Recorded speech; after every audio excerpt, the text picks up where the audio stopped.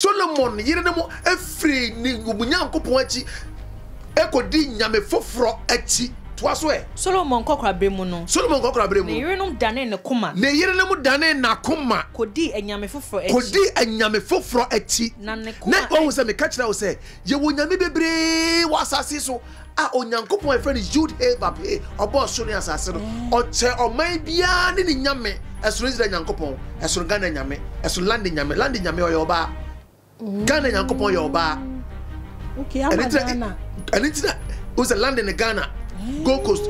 like pounds on land in Ghana Nigeria Nyankopon oye bema American Nyankopon oye bema very good to aswe na Solomon kodi Sidon fo nyamewa aso Solomon kodi Sidon fo nyamewa oyoba ono so nyame goddess na ne kuma endi oye goddess oyoba nyame bebre ye ma me ameno kase me se nyame bi ba me nya nipa na awo me ba bi nyame bi ba honhom na timi mu ni nyame bi ba body ni de me fa wasase so ntimi me nyame bi ba ntina me timi gina ha because me timi aso bi yare ampa so always be me ye we nya story me ye obi enu obetimi ye because I just say to me kase bi atimu ase wetimi ye say adwuma no what you say or see few yes people can do ya won krofo bi wo kro wo ya asofo o mo ye nyame bi emma and you won krofo bi so o mo ya asofo o mo ye nyame apostle your friend no ya kan Kantanka o ye nyame apostle Kantanka o ye nyame what you say yes o ye nyame bishop de Obinim o ye nyame bi ba okay what you say make mo bobo asofo bebre o mo ye nyame bi ma am go bass asiso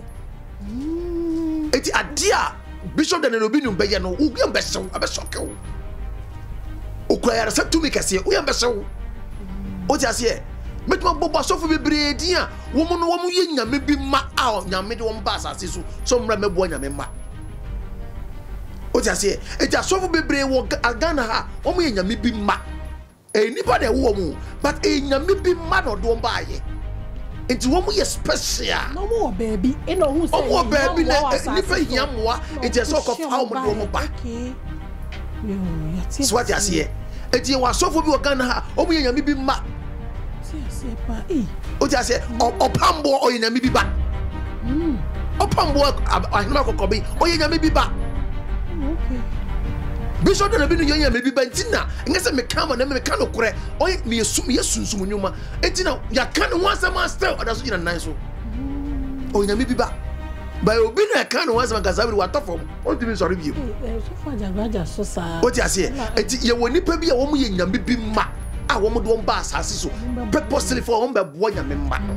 enti o se Solomon e yire no makoma e dane e ko si nyame foforo bi achi I say crofo frosu nyame and me catch say Ghana ye wo Nyankopon wo Ghana ye wo Nyankopon wo Ivory Coast ko bia ne Nyankopon by the creator and can say Jude Havap na ne oboso ne asasine di na mabo no ne mom ye wo Israel Nyankopon ono so ye soronko ono Israel ye na ye ne dia esa say Israel Nyankopon ni ye den opem ne baba oh yes o de miss efe no be breaking yama nyame bi oba asase su bia be ru wiase no de ne baba ye wow Indian for first no ru wiase adedre na your friend say jiwofo no wo ru wiase nyina nyame bi ba ebra Moses Nyankopon se Moses se onko yi Israel fo emfin kwa sumu no omuna na ru wiase nenya Israel for na wu wiase oti ase oti ase asem be kan o wonti base wo mna na o wu wiase nyina eti anyame bia be wu wiase bebre ko answer do Israel Nyankopon so who said o man limited to Israel Nyankopon enti mu ye den no ye nyame o pe mo just onyo anya Israel Nyankopon pe no ye nyame sa no ma to asoma me ne. Hello me nyanum Ghana for me chia obi bia ye frɛ me Jewa me wo UK. Me a healthcare professional and I'm some successful digital business owner. Na business in common na me pese me nemu che esan se aboa me bebre. We adwuma mienu ene me ensa obekwa aba na wabre nanso sike ye nso.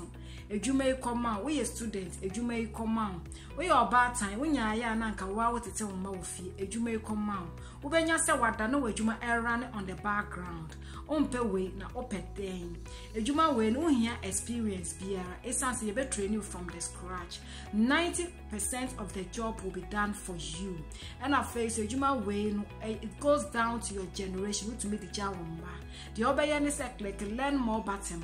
for more information you better get it back to you madam asinya mishiro bibia bye. The name is Hajian Presgodawan and this is Mama Radio. Name Kai will say boss lady Bona Cosmetics and baby ababe gum na omo ye wholesale ni retail. Baby will be a worldwide delivery from 0244024999 and now 0246505174. Catch almost out to Mama Radio. Almost show ja not to a denyam faso. And that minute tetragrammaton the PSCA pentagrammaton Ninia Berema. Aye, and Ninia Berema no yere no asem wa ha. Ti ebe hwe say akwa na ayeba. Yanko fa the great emperor Bishop na yafa jumedi no enhihye so ne ebisa ne se adan na ne nua pentagrammaton yes sum no na so still grofo kokko eyie Adia na open masam keke. Bacho, good afternoon. Me jewoso. Na open masam keke. But opese me bisa masam keke na. Daddy, asema make crap me no won kasa you. Me me nkrofo na kasa. Aha fe pacho opese on great emperor Bishop kasa na ne din komo bi e fa abrabo. Enye one ne din komo keke wo. Na wo bisa direction akọ ne ho. Eno na eche se why serious. 0244 608077 0244608077. Now, the tetragrammaton busy. Unia pentagrammaton no. Nkrofo so no no your friend Jesus no meboa. Nkrofo Jesus. Your friend say Yeshua amash. Dabi made by a layman understanding Jesus the friend no.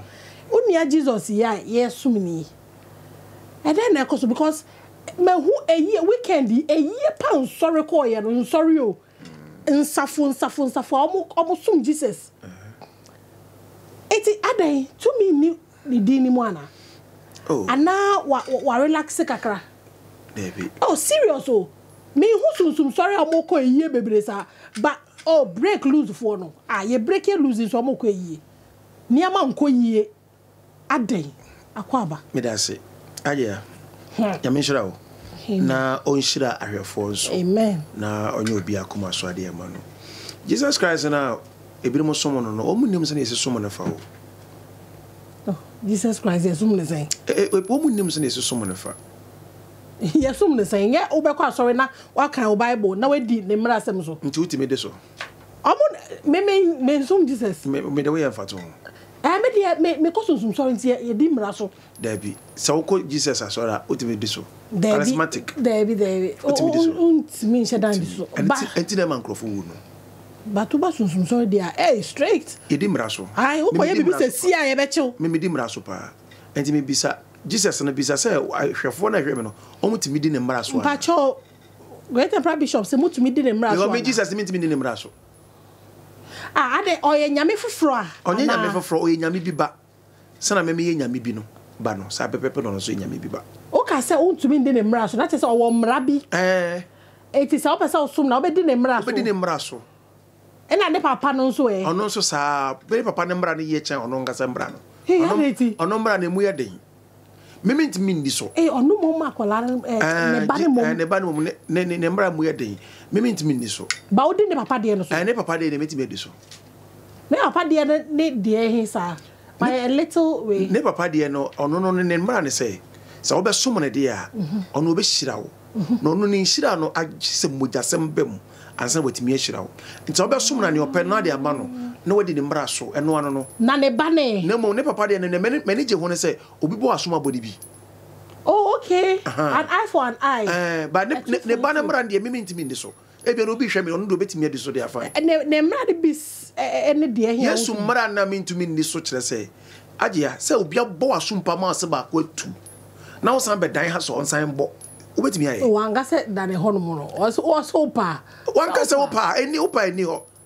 Ebetimi abi ekote no. Chichi na etwan. Ose obi bo asuma sandan ha ma no. Na agya obi abo asuma wo si do mba ko atu. Na didi ampesi atu. Obesan dan ha so mfa ma wo. Ebra obo asuma wani so apagya no. Me kra me fa bo ne nche. Ya, nti me say ne mbra ne ntimi ni so. Me obo masuma me fa nchewo. The next time me de poma be hwe utirim. No. Me obo masum na madan ha ma se san bo ha. Da bi Jesus mbra me ntimi ni so. It's a choice. A choice. Opa. Na odi so. Opa be sum Jesus, opa be sum nyame. But adentina now say I say oko break and lose charismatics na. I say niam share dan ko ye obe great papa show obe who youth no. E ma be fe so omo hihye nkawa say ye be ye we de omo say mema no ko chu say mafia bonten de omo be ka omo ho no mo. Say Jesus mbra no mo ndi so. Jesus mbra no mo ndi so. Nti wo di Jesus mbra no so de ya anka wo busan ko mbehye. Ana Jesus mbra no e ma ne ntimi ne memma nyina bebre ne ntimi ndi so. Almost 99% ntimi ni Jesus mbra no so. Enti na we akwa so de akwa so bompai ko fa bompai abombo. 31st deliverance nyina. Jesus mbra no ntimi ndi so. The way I walk asem no am na koye nwona bi say onu susu e wo ne mmra say ye nsum na say say obi di machi dia di mashede so. Jesus ashede no ukurai sanka wo ntade be more than 8 say we 4 ekoche na ka 4 na say no de dada oye nipa say na ye aja nipa say na ye nipa kakra bi ye kakra osi ukwa afode a gba afode nipa say na kwa afode mba afode nipa kwa so after kwa no afa afode isika na ya fin 1 cedi na kwa ko ma Jesus no say Jesus nje obeshira wo o dia 1 cedi na fa koma okromo yene na ka kire okromo yene so fa ndi afe yesa okromo yene beje a hwe be chi wa etim Jesus no ne se na ngrofo so mo no omo nsum ni yie enti na ne ma nkoso mo enti na ne ma nkoso ma nyame mma no. But o can say bofo bi o ho a obo a age say dipa dey free sa sum ni aba wo sum ni mu ansa na o bofo no betimi aboa no ama na ye nyankopon ba akope ni nyina chi nyame ba akope nyame ba akope no Jesus papa no o nyame ono ano hwe bibia so enti obejai Jesus na suma kosum ne papa dia ene e beboa wo adenti na meme wo ho na wo sum me ba me kura metiso anga bebufu musa makase monje me ba ndi na ne opeso oba me nchen onna me ba no so asia be ka kire se da bi obi anwene se ana obi ansusu se ode yen ekọ ne papa ho na yen de owu ne ebewu ha asia boy ndua the other papa no ne papa Jesus Christ the kind nyanam kind ne papa na tetragrammaton only a friend tetragrammaton no no pentagrammaton and the creator and say friend Jude he verb he ai what the another no boss so ne asase nyina ne wiase nyina ne dia ye friend Jude he verb he Jesus papa na bo wiase nyina there be denye no kresa Jesus papa na bo wiase great number bishop oh yeah the confusion denye confusion ma menchera wanya because maintain ne hu nyina ne ewo mu nyina ne say nyankopon bo so ne asase o se mama oman bia su nyame enti oman bia nsum ni nyame wo no ani din mu enti ye Israel nyankopon ye wo Ghana nyankopon ye wo Nigeria nyankopon ye wo London nyankopon ye wo Spain nyankopon ye wo America nyankopon ye obia ni nyame enti nyankopon aka se obia nsum ni nyame e wo no ani nyame din mu na sa China for ni India for omo sum nyame me da say omo sum nyame oya de se wakofa ba me kom onim se eye krobi so nyame din me oya bosom ampa by Christopher na agirifo wo krom ha say omo sum bosom esuda bia wo ko wura me kom ekoto ade wo ho enti o sum dey na so mu wura okra na wura ha wo koto awosoro wo mu de enti Christopher na agirifo ahwe me kire say wo mu de wo mu sum bosom na esuda bia mo koto bosom ne ama o mo ayira wo enti me kom no eye krobi so bosom din o me ya ito wo mu nyame a wo sum ne nen ai oti ase eti sa me kom na me kan wa onye se me gu wadwumo me ma Christopher ati ase se o mu se o mu mpa bosomsom o mu se yen kra ye ne ye ne kra ya bosomsem o mu mu kra no mu todo bosom ne ama ya sebu Christopher mu na to bosom ne ama wo Ye mama ye kumu ya be kan no krasi ye kumu dwan ye kumu na ntwe kumu abro no man si ye ya bosom sem but yesu ne sum nyame kurujen no mu yesu ye kom ekom wo mo na mo kom ekom wo ba ko wura mekom sisi ya e kristofo go bebre president fo methodist fo pentecost fo apostolic fo church of christ fo obia wo mu bi o mo koto bosom ne ama so so wo mo nsom bosom they want to security. I say because Obinim say Malcolm ni telephone aye kura ye no Obinim say bosom din telephone aye kura ye no ye frɛ telephone bi galaxy na galaxy no ni party ase say Obinim kura fo mo ye telephone kura dodo na ye China for na ye yes na me bi say China for Obinim Jesus ana oh I don't think so. Thank you. I don't think so. China for Obinim so small. Yes. It's not way in the symbols. Very good. Ain't me bisa say China ni aya ade abro na so sum Jesus. No aya ade abro no kokota wo so den. We don't know what we are serving. But finally we don't know what we are serving. Wo so den. They don't know what they are serving. Make a check Christopher you see and nipa shase adwene start ko sorry will come back. Obian free baby ogina no go back to the Old Testament. Ni ko hwe Nyankopon tete atempon kwan no oho na kwan pa ne da nanso nipa se on ni so da asoden debi wa ka bibi o say won som bosom ade bosom ne ma so China fo yo bosom nyame China fo ne make say we ase fa obia yusu bosom ne ma Malcolm ya oko omonsom Jesus Malcolm nankasa na bosom nankasa Malcolm nankasa ya bosom the whole world Malcolm baby bebre o kwa wa san akoto wo be sin akoto ofa ne we na ase yes ne honi na ase so say mo sum honi bia oh debi people are lost ti Malcolm nankasa kra ya bosom din my friend no tunje but ma me kire mu na ni party ase ye so ma mo so me Obinim ni bebre som bosom but they don't know som bosom na pacho TV na koto free Malcolm no e free fa na makeup ni ade no ma no mama ko ma no so ya free be eyelashes na bone straight o se de be mo friend say hair no bi nim shade a man ni bebre wo wa e man na wo India no and wo mu yi mu tiri su kware wo na kugu wo bosom so wo mu wiam de ko form machine mu no wan san de be to I find the human hair and the human hair and nti na ma o da wo so da ye na ntwe ta wo no I want a human hair say nipa de very good on the akogu bosom ne so me da say na wo so akofa yes no akofa e bi wo how do you see okra ka wo ti scent ne say nipa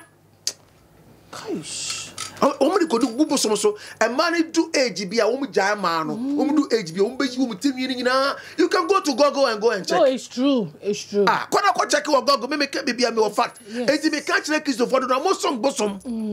a Christopher do na mo som bosom I'm telling you omo ka do mo som bosom na say am som bosom so say yeah bosom for yeah check ko ko omo do ko omo som bosom che obia a Christopher sofo bebre kra som bosom asofo bebre som bosom Mike na ukra na hefo na yeye bi ono kasa no yeye ono kasa no yeye hefo na yeye me bi sa mami answer instruments na kotogu aso dem o hefo na yeye nipa no yeye instruments onim Yesu ko Yesu na oboni din onim no Jesus Christ onim no until din kurada obibi say na Yesu go ye hwan what the fundraising in champion fish chonchon yes no ye hwan chin onim no ana nipa na oye a microphone whatever ne ga ono onim Yesu ko oni bebi oginambo wo so se wo nso bosom wo so akoto bosom ade anse nipa de ade be ba bonton ko ne bosom so anse no de aba sa Esu Nyankopon account just say obia nsum nyame foforo nya den enka me ho enti wo so mbosom if you don't know I'm telling you 1 Kings chapter 11 1 Kings chapter 11 1 Kings chapter 11 verse 5 Koswe na Solomon kodi Sudon fo nyamewa Ashtoreth wahu ne Amon fo Melcom a eye echidu no echi meba wa ya de pa mesan me pese me bie kiss bi wo Ba quotation ni bi ba try fa na wo kan 1 Kings chapter 11 verse 5 ho na Melcom ni wo Melcom kra Bible mu Melcom oye bosom oye bosom Melcom ye bosom oye bosom kase e wo India nice obolo pa bosom kase okura tumi ankasa na Ashtoreth ne kra no ye Nyankopon yere Ashtoreth Nyankopon no ye ne yira na otwempena. Na ne yire. Nyankopon so no wo yire. Nyankopon na da wo kan no ye tetragrammaton. Israel Nyankopon no wo yire. On yire na eti. O de next week o invite ma be kirem. E o Bible no mu kra. Next week ma be kirem. Minim se po na ye. Dabi Nyankopon no wo yire.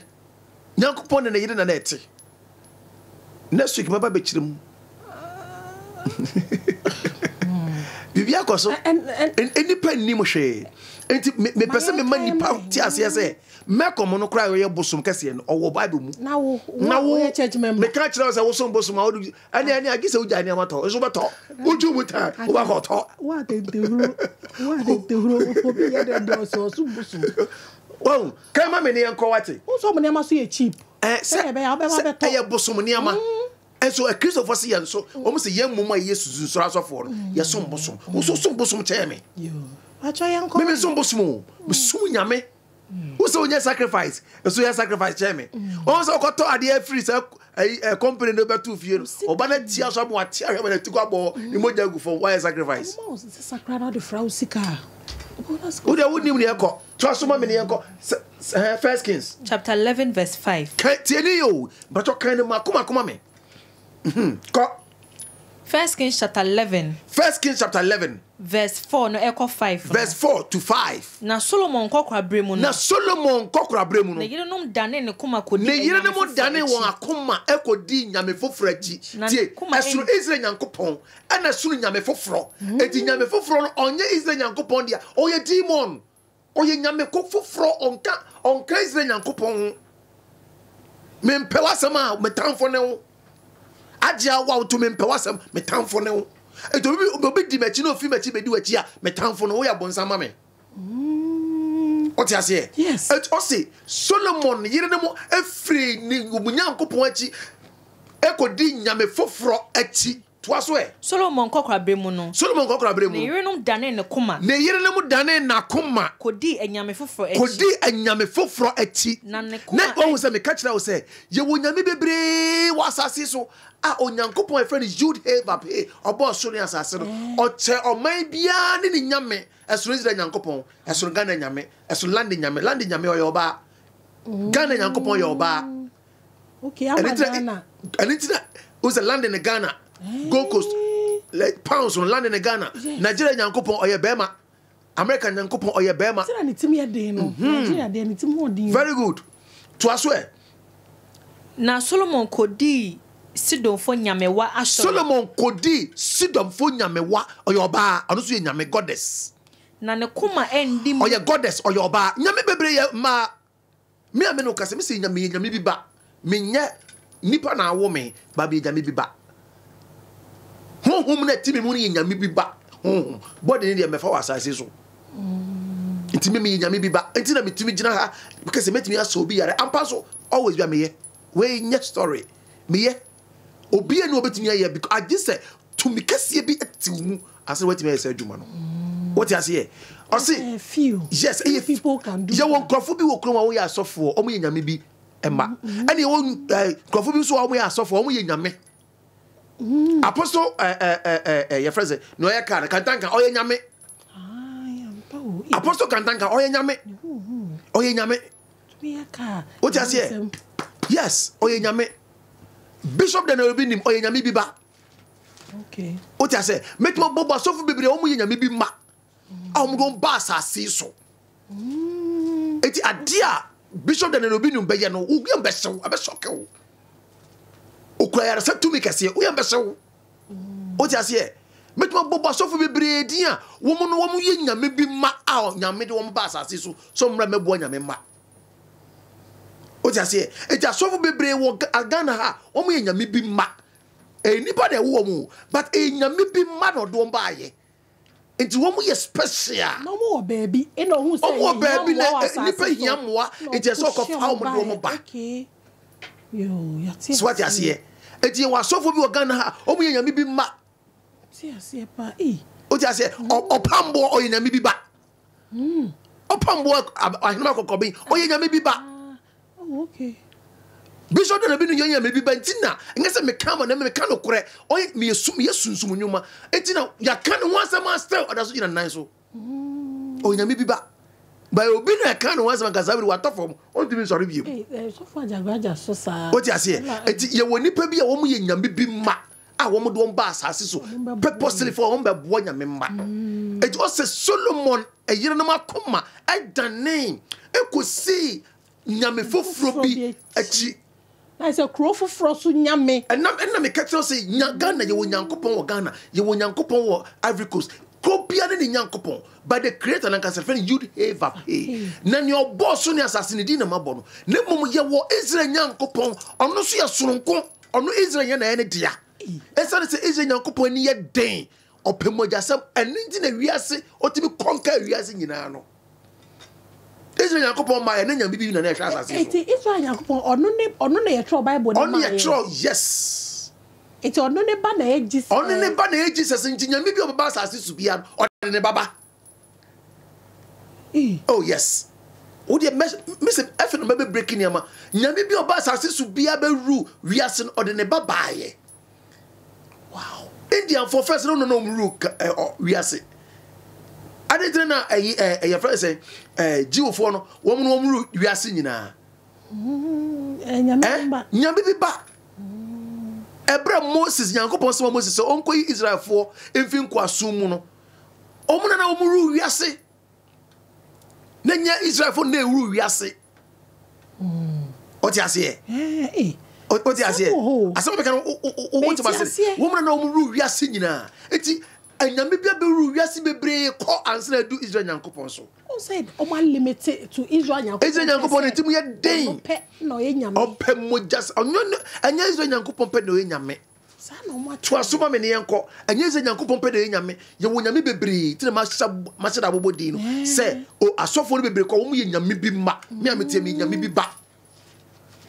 menye Israel Yankopon ba na o me ye nyame bi ba but o choose say obesumo no that is it because on that obetimi di na hyede ye so na eye Israel Yankopon so ya fa Israel Yankopon nua ne ba eneme okay sene obi aye wo obi aye wo nua ne sanete ye aha sene abofo emu ye bebre ne sene nyame no so ye bebre obi ane ne nua obi ane ne one ne bo I see if you don't go to the spiritual realm asane ma we wu oti ase wan ko susu ma wu anyame no so ye obi a omo no omo ka ebi so ne ebi so nka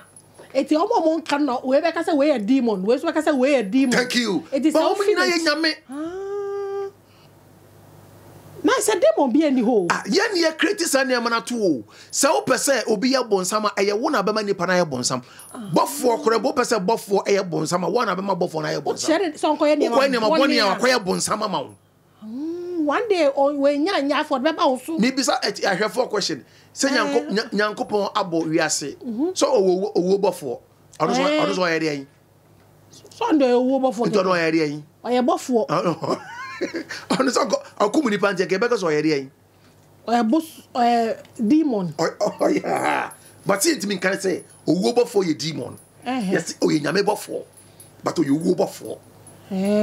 o ti ase yes enti me pesa ahwefo hwe manim na me ka asem kase be kire o obi biara o be sum nyame no sum ni ye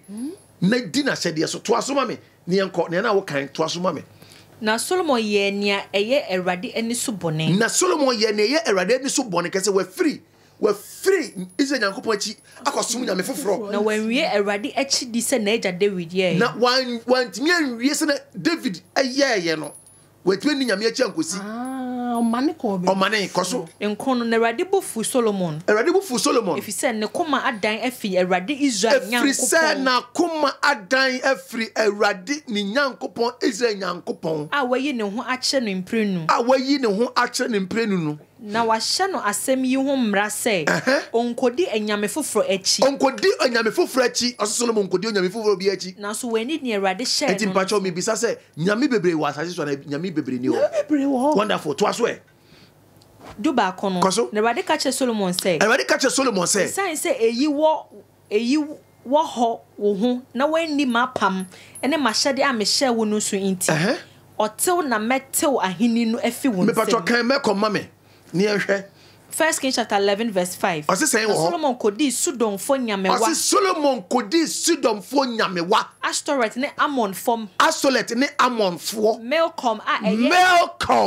eye echidu no me but me ko ye be ka se brofo na twi na brofo na twi so na ye kan no ye ka brofo twi twi na ye kan no Malcolm. Yes. I say word no. Kind any panti asie. O se Solomon na kuma kodi nyame fofurachi. Astolet. Nyame wa Astoret ne Amon. Nyame wa goddess Astolet anyone. Amon for. Malcolm ewo echi. Me bacho Malcolm. Oye Amon for bosom. Omunyame. I say Amon for Malcolm. Tinidini Malcolm. Yes. Nice oyoba. Oyoba oye nyame kese. Behuno. Tuaso. Ne nsa bebre no. Tuaso. Na Solomon ye ne Awurade ani so boni. Koswe. Na wenwie Awurade achi di se na eja David ye. Me da se. Enti no wahu. Ese a Christopher me tia bo sam so wo yare. Me se wo yare. Wo yare. Me support o. When you so bri wo yare. I don't know why I say Malcolm no I say the some Christopher catch say woman dear almost some bosom tell you bia ura ho no osade mu ya ma hu ja okotono okwa okotono oba okotono whether I like it or not oba kotono udini sika whether you like it or not oba kotono me bia nsam so ama praise before ko matter is for ko Pentecost ko for asor bia obia ko munya mosom omoniama na mokoto omoniama no bo ofu na you said na for so ye penia be ofu na so mutu kai wa the whole family hey a Christopher ye mama ye sunsun sora sofo ene sunsun sora fo mo se ye abosom sem dada ya che atro na mo twa kire empanifo ne twa atro ate me se amerna so empanifo no mo nka no kro kire asore ma no na amerna so samote Malcolm obia ma ni na ho Malcolm e wo Bible amonfo bosom kase nyame iti no mo omo fani India bro if in their movies share say bibi ye obi out we ko gina ho Indian for movie na omo yi wo hwan say Tony na Vela say dey be TV so o say bosom bi wa say I don't know omo Jesus ni enso Kristo ni wa so TV na ohwe Kristo ni o se me Kristo ni na wa so TV na ohwe na Ewurade boa me na wa say na eja free hoba na wo hwe Kristo ni wo hwe so wa hawo omo no ana ye ka kire wo say sum eze nyankopon twabo no mati twa ojenti bran asofo ye nyanya ma na niam ntoso wo si da bi da wonim sacrifice a wo ye secret dongash wonim sacrifice a wo ye wo ye sacrifice wo ye sacrifice papa abroche for hwe nyina be ka no kora hwe wo be ko shops akese no na sa Malcolm we ni statue na si wo they cannot do. There's no Malcolm without Malcolm. Now say at the end, no, they did the thing in honor of Onu Bosomba. It's woman fancy. Hey, what are you talking? Osisuru, Miss Abrocha for Bebreshami. We are because shop bikra na ngura bi sensen baby ni ade. Now statue bi obewuram. Hotels bebre ewa Abrocha your friend is saying restaurant bebre wo mo dia they be say esi ona ose bekuto na abeka say won kuto ba bi o share me say obi adwuma na me ka no kure that's the truth baby adwuma kase bi kura ani wura no ono so sombosom bi ne di wo Bible mu adwuma kase wo color red okura wakoto bi adida you went to decide any day they be o say atosha I'm color red great public F ye no bi no yen yi bibia mu yen yi bibia because they say niam na nyina ye abode ye boy enti me ntimi yi obi mu say wo ye sunsum sorry enti na me de na me som na obi kasa so then how no afa na wo reveal secret no then how umumu na sombosom ye tafre wo na wo sombosom ohona akwati yogurt na wudi wo musu aduane share omo video omo telenovela se for na pasto yimre mo hwere nyina mosom woni ma me ka kire mosom TV da ba odam nyina ya bosom niama aniama no so omo de beba wo mo di ka koye ho adwuma wo what da adwene wo bi se ade na da bi shop na enkrofo nya sika ohona omo de ko to de wo nan nwene ho ba kwa ba nan nwene ho da ye ni krom ho na dan ni jure ye broom egu ni paso still eni fa kwata de ho wa jimi wuni mu yansa ye ka no kura kire bo ho ban na kwase bi anku anto ankyene Yeah, bon who by should dip. Bon who by Maria make us Guess what Bishop say we real. All can say pacho may yi near me mun say we a bosom we a demon we because who nim demon. Say kra wo kra na wo ka so be a demon no. We a demon sin nipa no. Nipa onye no no hu obi a onye nipa bone ohun nipa pa o so nipa bone. Sefa inchansen papa ya de bodan so paadia enwane adabo roofings and rust resist heat and afa enfedi so ni color bond material or de bodan so nti o 25-year guarantee a ema wa rehemu sa wo pe adabo roofings e wo enkrane ne mpatamu afo ani kire of ankobaria mo amwo kumase ene ne mpatamu nso momfo ani kire ehwa overseas junction adabo roofings mo ye samenhia e wo dan boso ampa fre 0248 944 710 Esa your WhatsApp number. Fred Adabov, nani womuni idwa.